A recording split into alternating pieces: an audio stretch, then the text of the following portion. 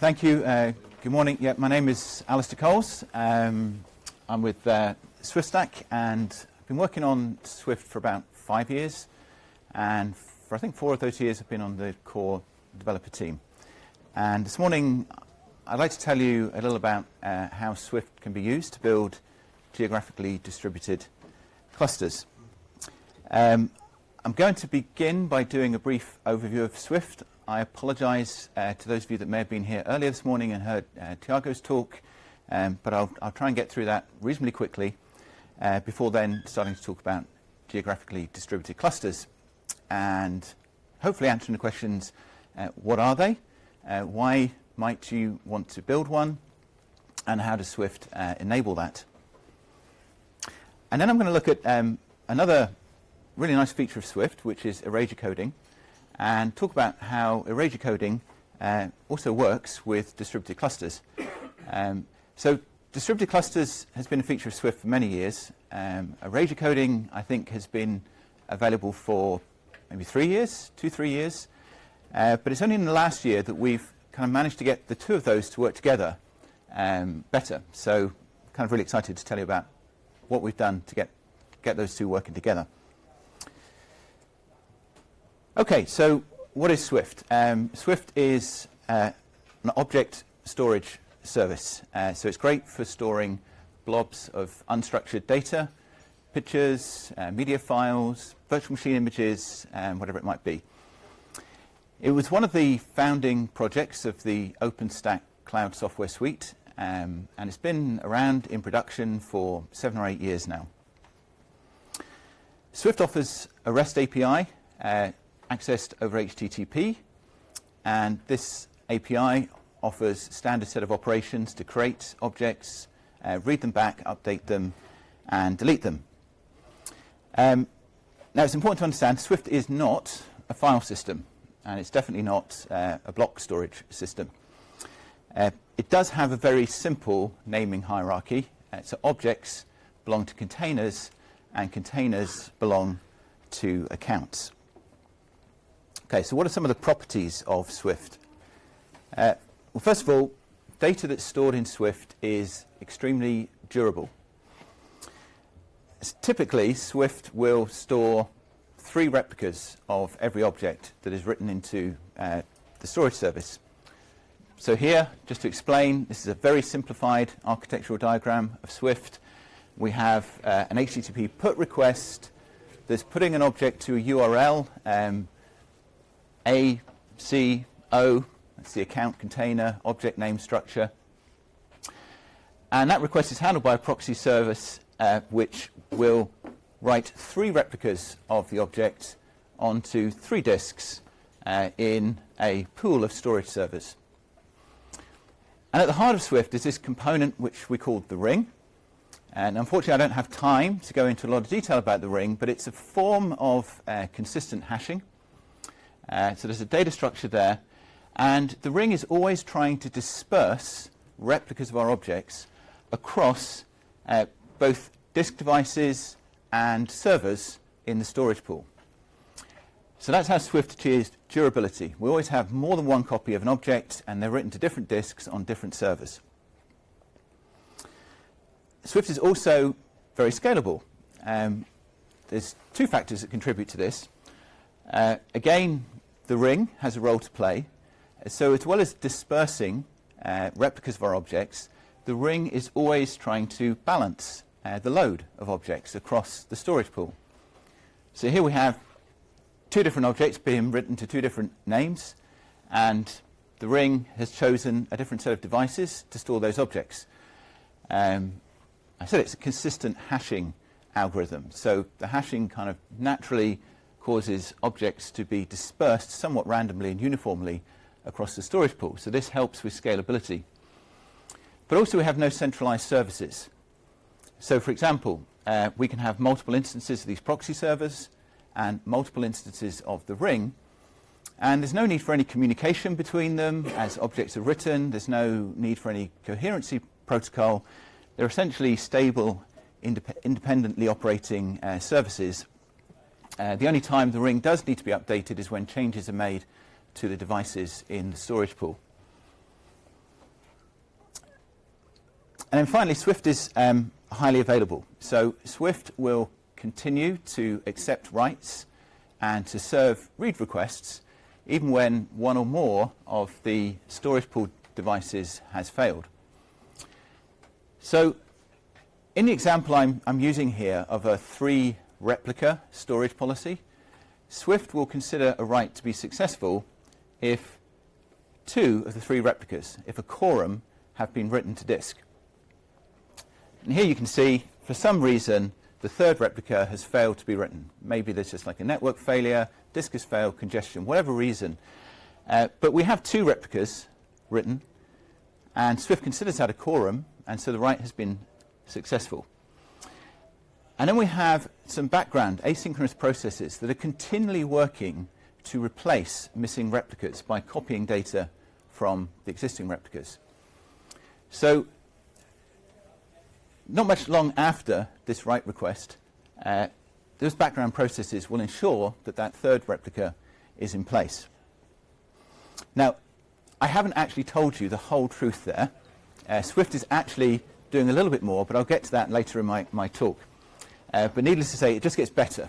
It's a little better than that, but that's the basic principles behind a high availability. Now, a consequence of this is that we can end up with stale data in Swift.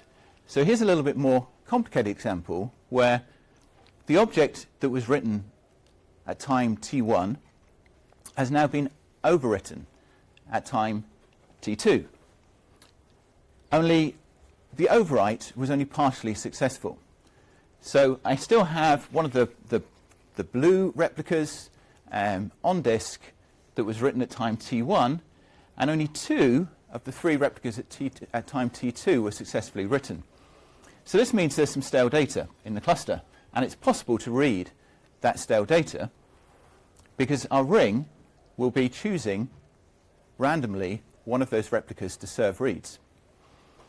So this is kind of like a very different property of Swift and other object stores when compared to a file system or a block storage service.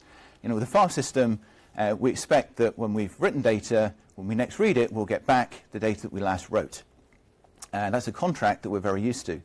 And I emphasize this point because Swift does have a different contract with regard to data consistency. And we refer to it as eventual consistency. Eventual because those background asynchronous processes are always working to update all of the replicas and ensure that eventually your data becomes consistent. Now, if that sounds odd to you, rest assured there are plenty of applications where this consistency contract is totally acceptable. And this does enable Swift to be very scalable and highly available. Okay, that was my very brief overview of Swift. We're going to touch on some of those concepts again as I talk about distributed clusters. So first, what is a geographically distributed cluster? Well, my definition for the purposes of this talk is this is a cluster which consists of data being stored in multiple physical locations, and that those physical locations would typically be connected by a wide area network. And importantly, at least for the purpose of my definition, every object that is stored in a distributed cluster will have at least one copy of itself in each of those physical locations. So we might be talking about multiple data centers here, like I think approximately in London and Geneva, connected by a wide area network. And the entire cluster, the global cluster, operates under a single namespace. So objects are written and read in any region within the cluster under the same names. Okay, why would you want to do this? First reason is for increased data durability, and in particular for disaster recovery. So if, in the event of some catastrophic event, you were to lose the availability of an entire data center, you'd still have copies of your data available in another physical location. But it's also useful for achieving data locality. So if you have users accessing the same data sets, but in multiple geographic regions, a distributed cluster can mean that you have copies of your data located close to each of those users, and you're able to serve their read requests with low latency.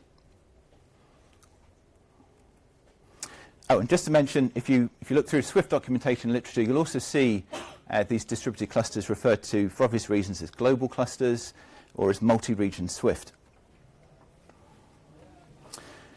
Okay, so let's see how that actually works out when you map it onto a Swift cluster. So what I've done here is I've added a few more storage servers to my storage pool, and I've grouped them into 2 regions. Now, this is really easy to achieve. In Swift, every device in the storage pool is annotated with some metadata, and the metadata associates it with a server and also associates it with a region. So in the same way that the ring was always trying to disperse replicas of an object across disks and across servers, the same principle is extended to include regions. The ring just inherently works to disperse our object replicas across these multiple regions.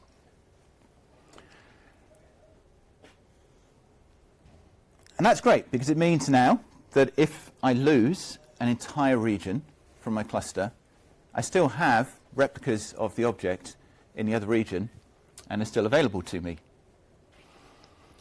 Now, you may have noticed, if you're sharp, that I've changed the replica count of the storage policy that I'm using in my example.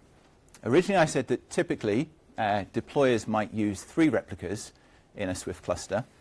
The reason I've increased it to 4, it's not a requirement for a distributed cluster, but it's a nice number because it gives us symmetry between the regions.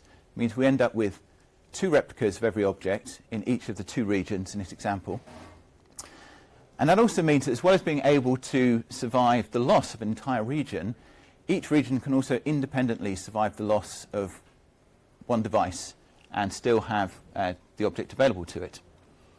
So a 4 replica policy is just a nice choice, and choice that many deployers use when they're operating multi-region clusters. So this is great. It looks like we haven't really had to do much with our Swift cluster to just naturally achieve data durability and disaster recovery.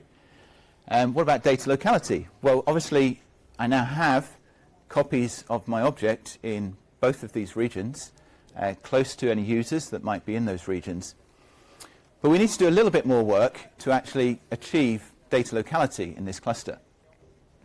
And that's because the ring, as I said, is always trying to load balance. So by default, when serving a read request, the ring is selecting a random replica for each individual read request. That means that a read that's arriving in region 1 may, by default, actually be directed to a copy of our object that's in region 2.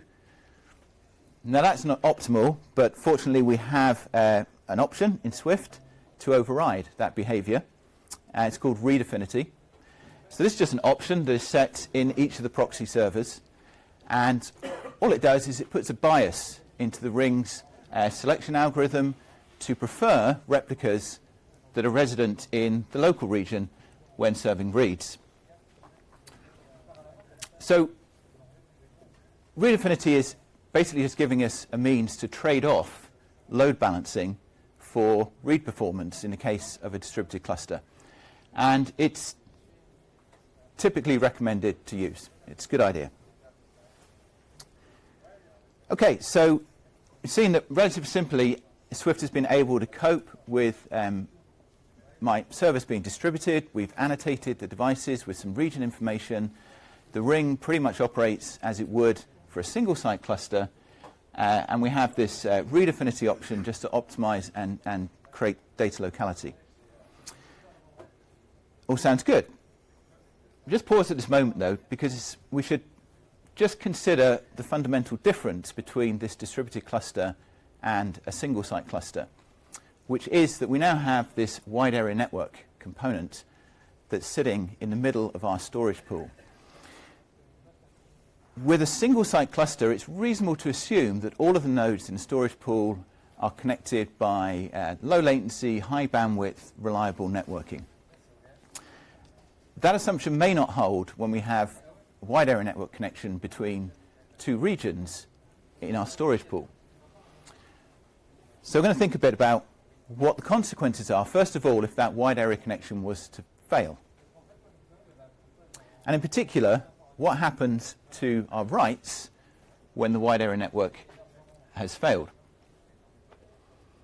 So this is where I said to you earlier I wasn't telling you the whole truth about the way Swift writes replicas during a write request. So in this case, the ring is temporarily unable to access the locations intended for 2 of the 4 replicas. But it can write 2 successfully, so it can achieve a quorum. In the case of a 4 replica ring, 2 successful writes constitutes a quorum. What I didn't tell you is that actually Swift works harder than that to write data down onto disk, so it doesn't just stop when it reaches quorum. What it will do is it will look for 2 temporary alternate locations for the remaining 2 replicas and write them there. And then again, we have these background asynchronous processes that are always working to move replicas that are misplaced to their correct location, in this case once the wide area network becomes available again. So despite the fact that we've lost the wide area network, we're still writing fully durable data, albeit into one region.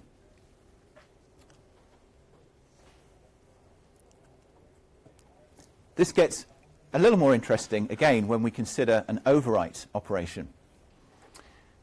So here, just like my previous overwrite example, some data has been written at T1, and then at T2, the wide area network fails. So what happens to the overwrite at T3? Well, as I just said, Swift works really hard, and it's going to write down 4 replicas.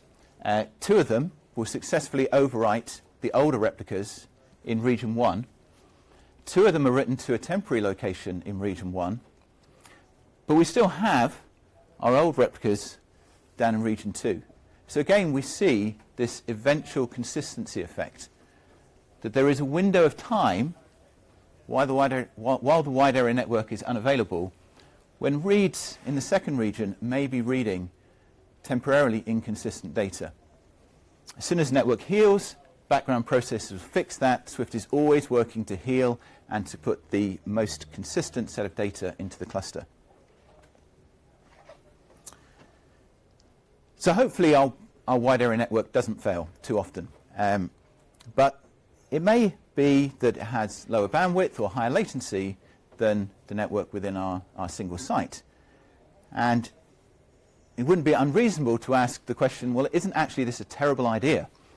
That now every one of the write requests into the cluster are actually having to write data into the remote region. Isn't this going to slow down every put request, every write request? And the answer to that is potentially yes, it will. So here I've just built a kind of development cluster, and I've artificially, I have this cluster, I have some storage devices in 2 regions, and I've artificially slowed down the write time to the storage nodes in one of those regions. And you can see, as you'd expect, that starting from a baseline of fairly responsive, so the y-axis here is the overall completion time for a put request. It starts pretty healthy, but as I start to increase the time to write those replicas to the remote region, you can see the overall request completion time increases. It's actually bounded at an upper limit because there's a final part of the whole truth that I need to tell you. So Swift will require a quorum of successful writes. It will then try really hard to write the remaining replicas, but after some timeout, which we call the post-quorum timeout, it'll give up and say, I have a replica, I have a quorum of replicas, I'm going to return to the client and say this write was successful. So that puts an upper cap on this degradation of write performance that you would see as your remote region became slower and slower. But this may not be great. I mean, these numbers are quite extreme, the latencies that I've put into these remote writes, but this isn't great. So is there anything that we could do to improve this write performance when we have distributed regions?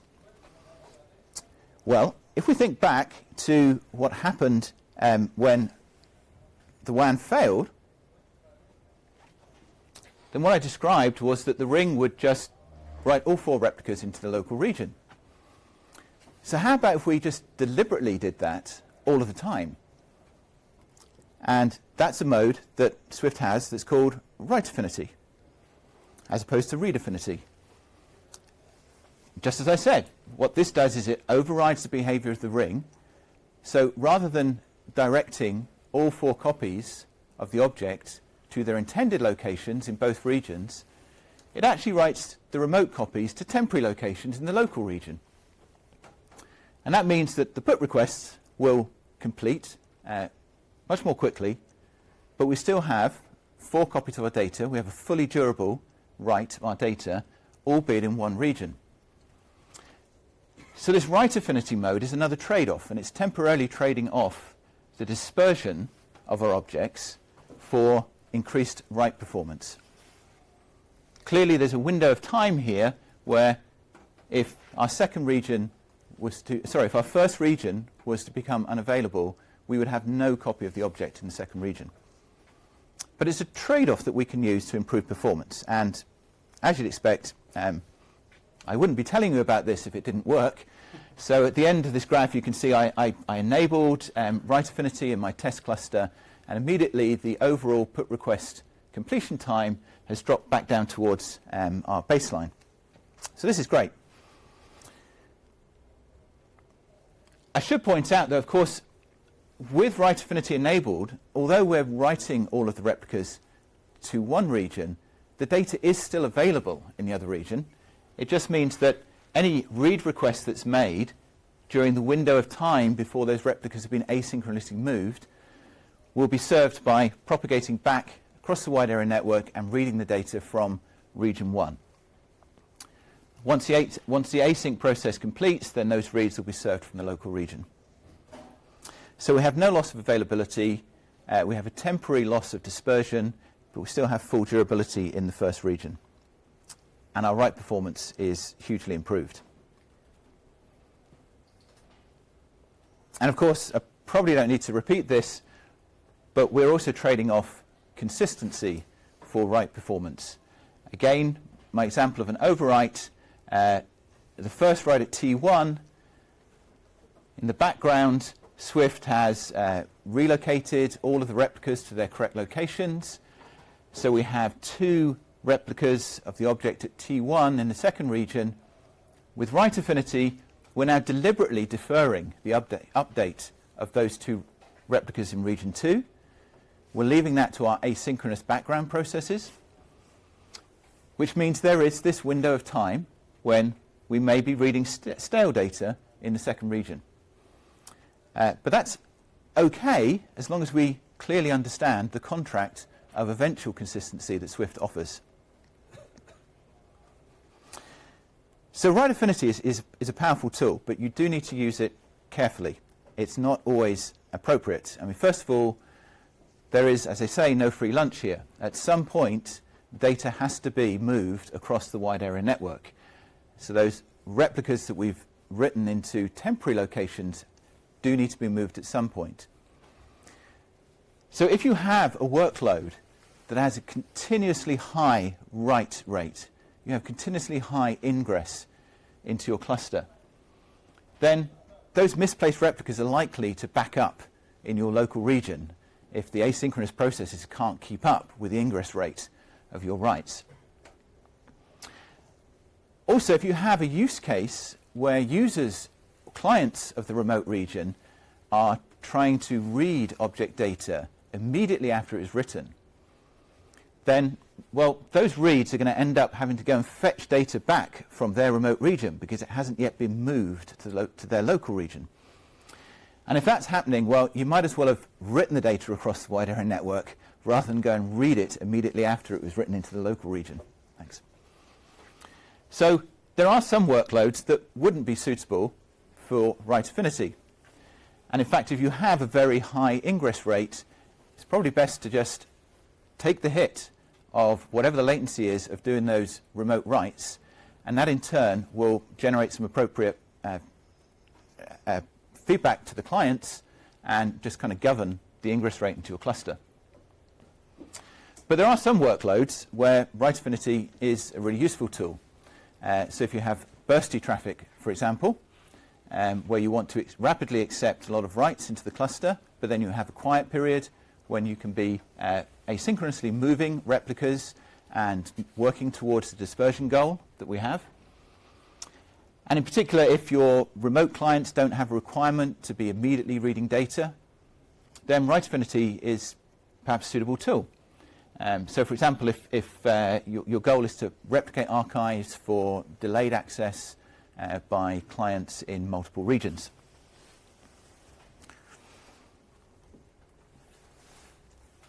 Okay, so Swift is very well able to support distributed, geographically distributed clusters. And I've shown you a couple of the tools and tuning options that we have to make some trade-offs when doing that.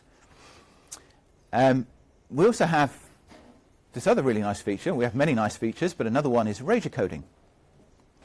And I say here, with an exclamation mark, Swift now supports these. Now, what I want to emphasize is Swift now supports the combination of erasure code with distributed clusters. And until this last year, that was something where the two features didn't work too well together.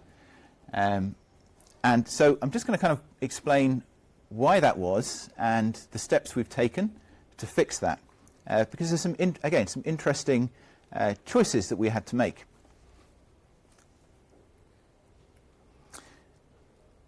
Apologies to those of you that have a really great understanding of erasure coding. I felt I should very briefly just describe what it is. So erasure coding is a very popular technique for storing data durably, but using less storage space than a replication policy. It's a mathematical algorithm, and in the example I'm showing here, we would have a coding algorithm that accepts a blob of data, splits it into a number of fragments. So in this case, the data has been split into 4 data fragments, and then the erasure code also calculates a number of parity fragments. And the example I've chosen here, we have 2 parity fragments. And we, at least in the Swift community, we'd refer to this as a 4+2 erasure coding scheme. Now, each of those parity fragments is the same size as a data fragment. So in this example, we've added 2 more fragments, so we have added 50% more to the size of the original data. The really nice, interesting feature of erasure codes, and the reason they're called erasure codes, is that we can erase any 2 of that fragment set and still reconstruct the original data. Now, erasing 2 sounds familiar to a 3-replica storage policy. We had 3 replicas, we could lose 2 of those replicas and we'd still have a complete copy of our object. And here we can lose 2 of our fragments and still reconstruct the original object, but we're actually only using 1.5 times the size of the data. And that's why erasure coding is very popular. Here's how it works out in Swift. So erasure coding is implemented in the Swift proxy as data is inbound into the cluster. I'm sticking with the same example, 4 data fragments plus 2 parity fragments. I just mentioned we have a couple of open source libraries that we use to implement the algorithms. And the ring behaves exactly as it behaves for replicas. In fact, the ring is completely unaware that it's dealing with erasure code fragments rather than replicas.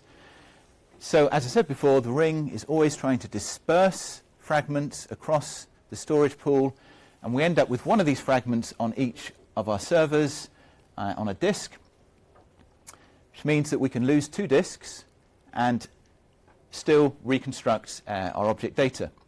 And we're using approximately 50% of the storage compared to a 3-replica scheme, which gives us similar durability. So that's great. what was the problem with distributed clusters? Isn't this just going to work? Well, let me add back in the regions into my storage pool. Same array decoding scheme, 4 data fragments, 2 parity fragments. The ring has done its job. The ring has dispersed the fragments uniformly across the regions. Unfortunately, though, this only leaves us with 3 fragments in each of our regions. And we need 4 fragments to be able to reconstruct the object. So now, we don't yet have our disaster recovery, data durability property. If we lose one of our regions, we don't have sufficient fragments in the other region. So although in the single site case, this 4+2 array decoder policy gave us similar durability to a triple replica, when we move to a multi-region case, it's not actually quite enough, which is reasonable because we're storing nowhere near as much data as we were in the case of a replicated policy. So what we need some more fragments. And so how about if I change the array decoding scheme that we're using, and now I'm still going to have 4 data fragments, but I'm going to have 6 parity fragments. Gives me a total of 10 fragments. Why did I choose that scheme in particular? Well, that ends up with 5 fragments in each region. 4 fragments is enough to reconstruct my data, so I can lose an entire region and still reconstruct my data. And in fact, I can lose a device within a region and still reconstruct data. So this scheme is now equivalent to 4 replicas. And it's using about 2.5 times the size of the data versus 4 times the size of the data. So this is looking good. Okay, this works. This gives us our distributed cluster with disaster recovery. We have data locality. We can read the data from either region without going across the wide area network. Are we done? No. Unfortunately, we had another problem, because we realized that calculating all of those extra parity fragments introduces a compute burden in the proxy server. And I've just calculated an example here. It's like the relative compute time for a 40 megabyte to encode a 40 megabyte object using one of the backends that we have available. The x-axis is the number of parity fragments, and I'm always using 4 data fragments. So as we go from 4+2, where we started, to 4+6, we're roughly doubling the compute time to encode this object, and that turns into latency in our write path. So that wasn't great. So we had another think, and somebody very clever, not me, made the observation that although we want to have 5 fragments in each region, and the fragments in each region need to be unique with respect to each other, they don't need to be different fragments in the 2 regions. So instead of calculating more parity fragments, how about we just duplicate the set of fragments we have and spread them across the 2 regions? So this means I can drop back to 4 data fragments and just 1 parity fragment. Much less compute burden. And then I could duplicate the set of fragments, distribute them across my cluster, and I have the result I was looking for. Still using the same amount of data, storage data on disk, 2.5 times the size of the original data, getting the durability and the data locality that I would have got with a 4 replica policy. Okay, great. It's looking good again. I'm smiling again with this. But there's one last problem that we faced, which is, unfortunately, although the ring does a great job of dispersing fragments throughout our cluster, it makes no guarantees as to which fragment goes to which device or to which region. So we can end up in a situation like this, where we have 5 fragments in each region, but we don't actually have unique sets of fragments in each region. So here I've ended up, in my example, in the second region, I have 2 copies of fragment 1, 2 copies of fragment 3, and 1 copy of fragment 2, which only gives me 3 unique fragments. And again, that's not enough for me to reconstruct data from that region alone. So there's one final piece in the jigsaw, or the journey, if you like, towards this getting array decoding support up together for distributed clusters. And that was to add what we call a composite ring. And it's actually quite a simple idea. What we do here is we just take two of our regular rings and allocate one ring to each of the regions. So now we have a ring just behaving exactly as it normally would, but it's just responsible for managing the dispersion and the load balancing in one region, and another ring for the other region. And then this new composite ring concept we have guarantees that the duplicate sets of fragments are always spread between the two regions. And that's the end of our solution. That's how it works. So now we're guaranteed to always have a set of unique erasure code fragments in each region. We have disaster recovery, we have data locality, and we get all the benefits of reduced storage requirements that come from erasure coding. And that's it. It's the end of my talk. Thanks for your attention, and I think we have some time, a few minutes for some questions. While you're thinking of your questions, I'm just going to pop this up. Welcome anyone who'd like to come and contribute. Yeah. How do you do rebalancing? Great question. So the question was, how do we do rebalancing? And I probably need to add some context to the question. So rebalancing is a process in Swift when devices are added or removed to the storage pool. I assume that's what you're referring to. And so when that happens, we need to move data that was previously resident on a device that's been removed, and we might need to move data to populate a device that's been added. So actually, rebalancing for an erasure-coded scheme operates much the same way as it would for a replica scheme. So the ring, at that point, the ring is it recalculates a new data structure that captures the mapping from what we call partitions, which are virtual subspaces of the hash space in the consistent ring. And the ring has an algorithm to try to move as few replicas as possible when it's going through rebalancing, and still maintain the properties of dispersion and balance throughout the entire cluster. And it's the same with an erasure coding scheme, which is partly why the ring is sort of ignorant of the significance of the individual erasure coding fragments. It's just treating them like replicas. Okay. Any more questions? Yes? Can you do more than two regions? Yes. And I'm aware of, repeat the question, can we do more than two regions?